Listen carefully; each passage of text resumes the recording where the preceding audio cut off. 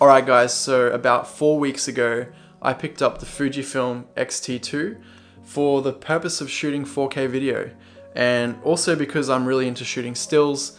Yeah, I mean, the stills on this camera are amazing. I knew that because I'd read all the reviews about it. So I went and picked up this camera, and I've been using it for, yeah, about 3 or 4 weeks now, just putting it through its paces, and I gotta say I really enjoy shooting 4K with this camera. In fact, I actually went out and bought two. So the camera that's recording me right now is the X-T2 as well. So yeah, I thought I'd do a little bit of a review on this camera, go through all the things that I like about it and all the things that I don't like about it and that could be improved, as well as explain, I guess, why I chose this camera. So yeah, let's get into it.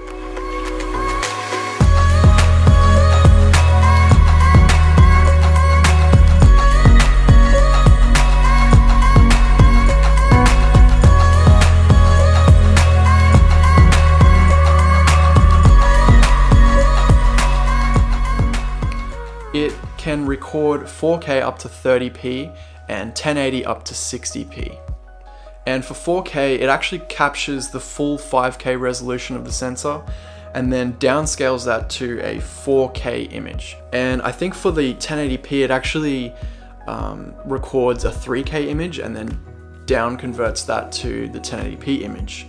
So the X-T2 has a 100 megabit codec, and that is basically across all of the formats. So no matter you're shooting 4K 30, 4K 24, even 1080 at 24, 30, or 50 or 60, it's gonna aim for that 100 megabits per second data rate. So one additional thing to note about the 4K on the X-T2 is that it does have an additional crop, which I think makes the total crop on a full frame about 1.75, I'm fairly certain. So you just have to take that into account when you're picking up lenses for the X-T2. If you choose to pick up an X-T2, I would highly recommend getting the battery grip. So not only does the battery grip allow you to store an extra 2 batteries inside the camera, and also give it like a lot more heft, a lot more weight, a more solid feeling to the camera. You know, it's not as jittery when you're hand holding and stuff like that. But it actually extends the recording time limit from 10 minutes internally to 30 minutes. So for what I do, you know, lots of weddings, lots of events, and interviews and stuff like that, I definitely need a camera that can record for longer than 10 minutes at a time. I remember having the 5D Mark II and it only recording for 12.5 minutes at a time, and that was a real headache back in the day. So yeah, definitely wouldn't recommend going without the battery grip. It does also add a headphone jack on the side, and one of the coolest things about this battery grip is that you can actually detach it from the camera and then plug the power socket that comes with the grip, and you can actually charge the batteries inside the grip, come back, reattach the grip to the camera, and you're pretty much ready to go again. So actually, when I get home from a shoot, what I do is I basically just set the camera down, I plug in the power cable, and I also plug in the cable to the actual body itself, and that actually allows me to charge all 3 batteries in the camera overnight, and then I basically just pick it up the next day and I'm ready to shoot again. So that's really awesome. So with the previous cameras that I've used, you have to actually take all the batteries out, put them on their respective chargers, come back, you know, take them off and reload them in again. So that's really cool that you can actually just quickly, you know, recharge. So probably my favorite feature, and one of the biggest reasons why I bought an X-T2, is the color. I saw some footage online of the X-T2 in action, and I just instantly thought, wow, this is the first camera that I've seen, apart from the Canon cameras, and obviously like your higher end cameras like the Red and Alexa and all that kind of thing, that really reproduces color beautifully. I think it's one thing to reproduce color accurately, but another thing to reproduce color in a really beautiful, stylistic way. And I think that for years, Canon has kind of had a monopoly in the consumer video sector. So that's probably one of the main reasons why I picked up this camera in the first place. And then everything else that I've discovered about it, I guess, from there is a bit of a bonus. My favorite picture style so far is actually classic chrome. I think the thing that I like about it the most is it doesn't have too much saturation in the shadows and in the highlights. It's very neutral whilst giving a good amount of saturation in the midtones. And when you reduce the shadow and highlight tone in the menu, so you can actually customize these, film presets. They're not just basically bang, that's it. You can adjust the highlight and shadow. So I recommend doing -2 shadows, -2 highlights, -4 color, and -4 sharpness. So that's basically everything turned down to its minimum. I know that's pretty common for people to recommend shooting with a flatter picture style. To be honest, that's actually what just really looks good straight out of the camera to me, to my eyes. Like, I would use that -4 highlight, -4 shadow. I would actually use that as my final output. I may add a little bit more saturation in post, but as far as that picture style with those settings, I think it's like pretty much bang on what I like.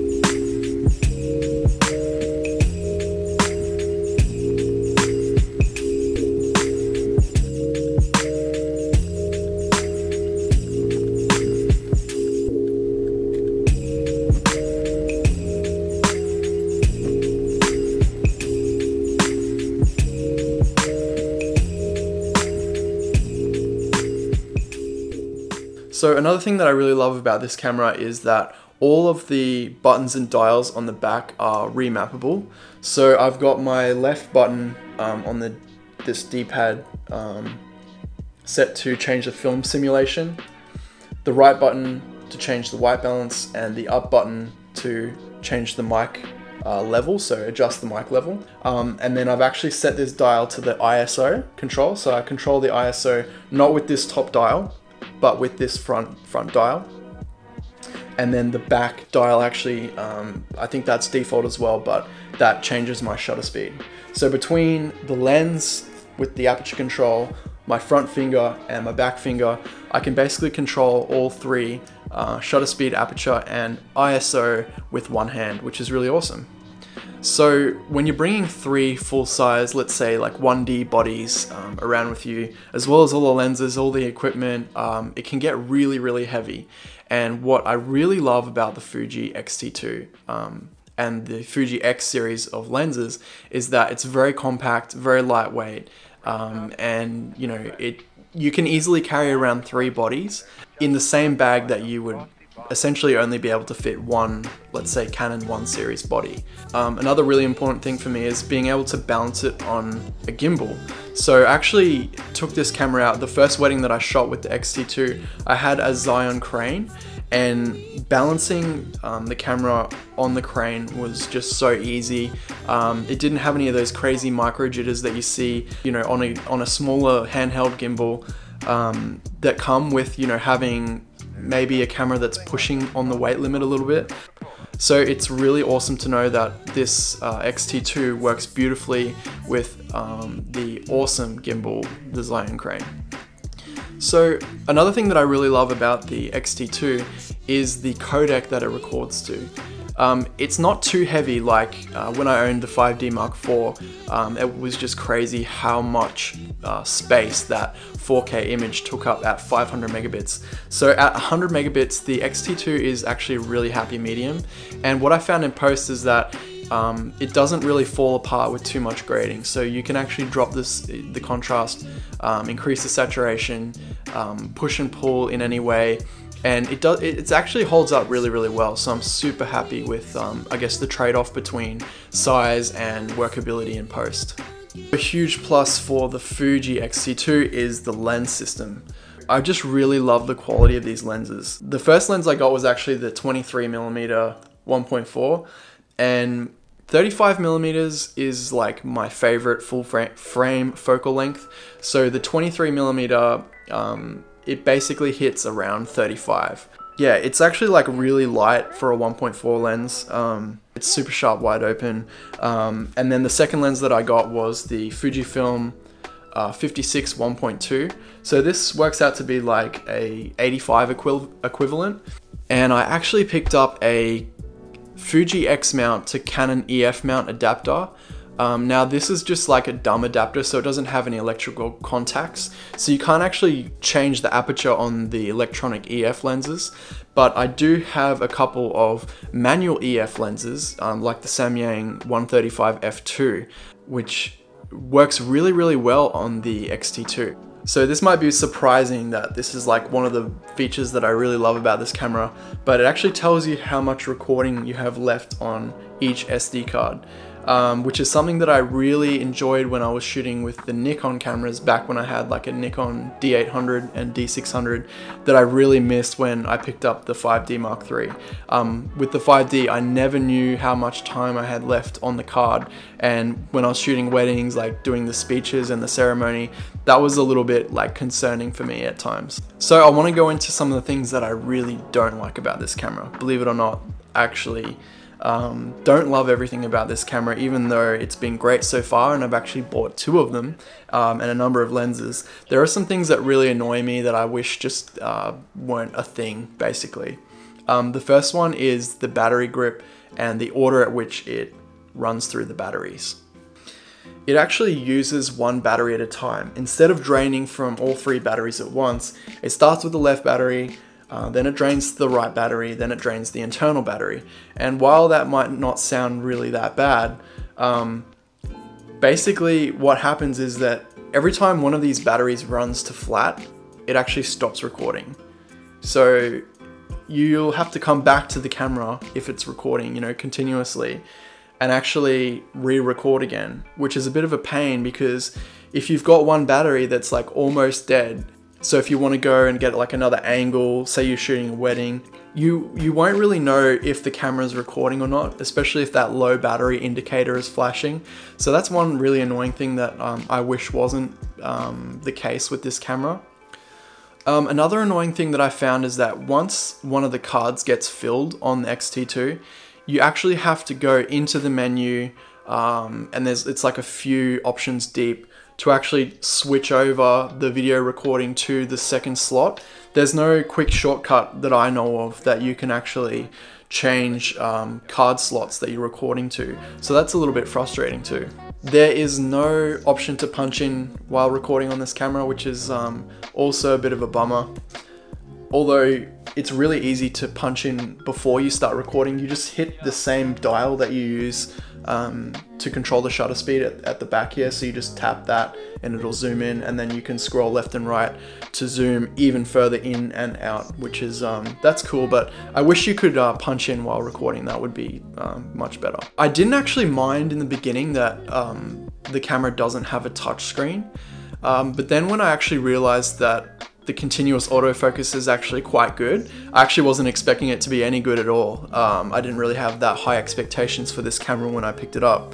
Originally I was only going to use this camera for stills and maybe a little bit of video here and there, but then when I realized like what a good video camera it is, I was like, and how good the continuous autofocus is, I was like, man, if they had put a touchscreen on this camera to be able to select, you know, the focus point while you're recording, it would actually be really awesome.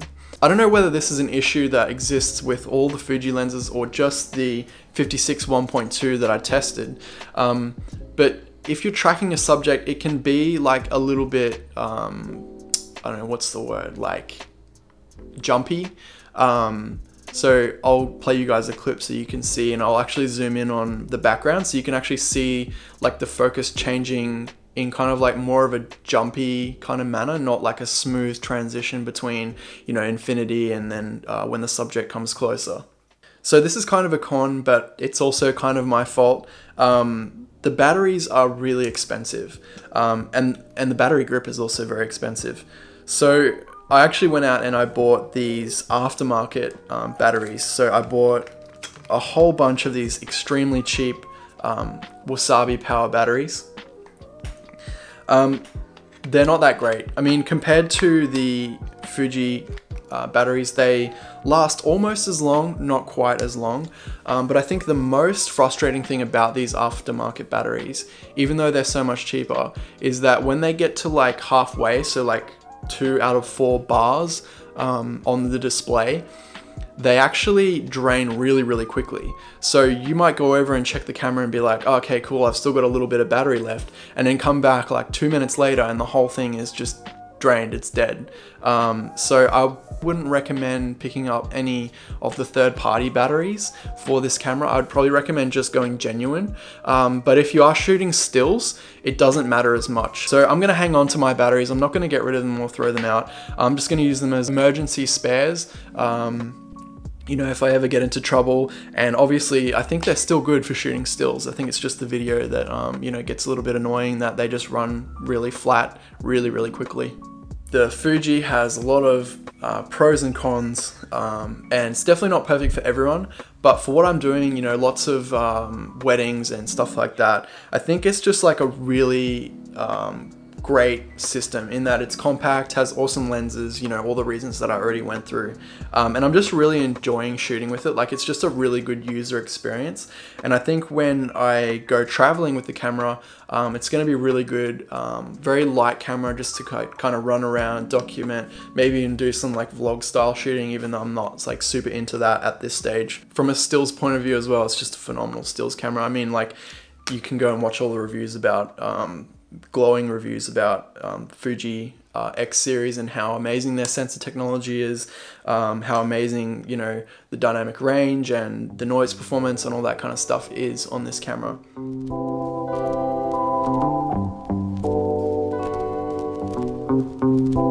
Like we always do with this.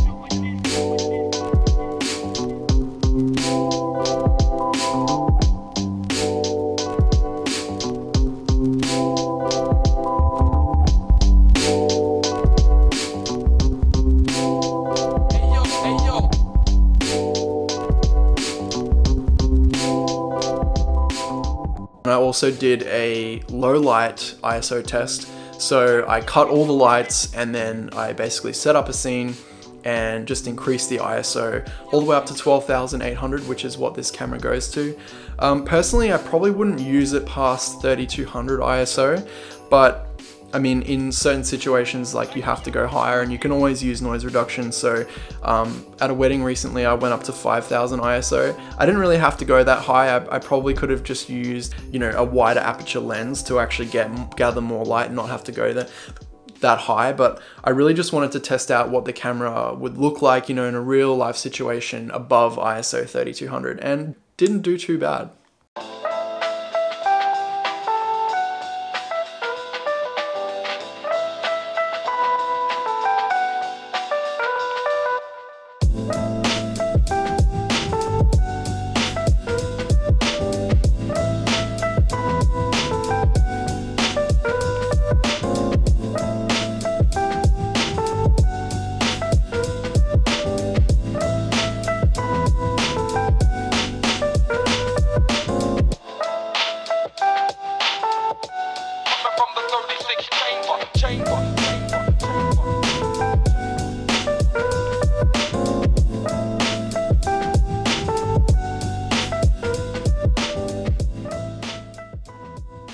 So that pretty much wraps up my video review of the Fuji X-T2. Really hope you enjoyed it. As always, I've linked all the equipment that I used on this review in the description below, including what I used to shoot this video right here.